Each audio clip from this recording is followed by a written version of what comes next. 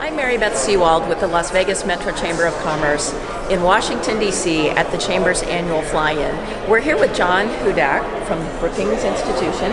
Thanks so much for joining us. Thank you. You addressed our delegation today and you spoke very passionately about Yucca Mountain. You know that the Las Vegas Metro Chamber has staunchly opposed it since its inception.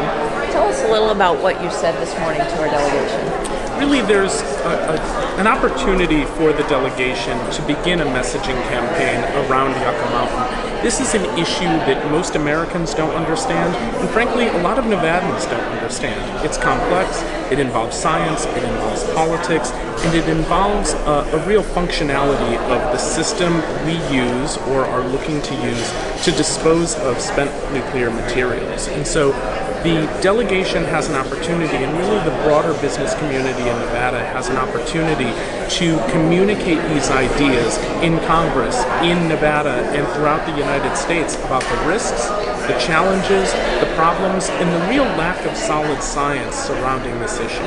What would you say would be the best thing that the Chamber could do in conjunction with our businesses to communicate exactly the message you're talking about? Well, part of the message has to come from the business community to say, listen, here are the risks to our businesses, here is the risk to our community, and here are the broader problems that are posed for Nevada by the Yucca Mountain site. But in addition to that, there needs to be a consortium around this issue that looks outside of Nevada.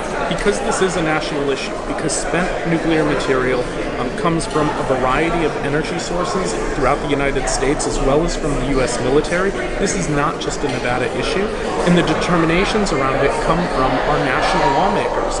And so being able to communicate what the problems are around this, and why Yucca is not a foregone conclusion, why it has been chosen because of politics and not because of science, is important for Americans to know. Frankly, Nevada is going to lose this argument if it is perceived by other Americans that this is simply a NIMBY argument, and not in my backyard. Nevadans need to communicate that this is a problem in public policy that needs a long-term solution, and that solution is not Yucca Mountain. Okay, John Hudak, thank you so much. Always a pleasure to see you. The pleasure's mine. Brookings Institution. I'm Beth Sewald. Be sure to follow all of our activities here at the Las Vegas Metro Chamber of Commerce on our social media platforms at LV Chamber. Thanks so much.